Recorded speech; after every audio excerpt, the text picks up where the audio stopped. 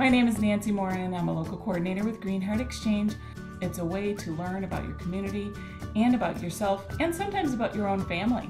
The hardest part about being an LC is finding host families. Encouraging people to volunteer their time, to invite a stranger into their home, and to feed them and support them for 10 months. That's hard. It's hard to convince somebody who's never done it to do it. But when you get a family who says, yes, I want to do that, it's such a rush of emotions, and it's a great feeling because now you get to start a journey with this family. I'm building my network of friends right here in my own community, and I love that.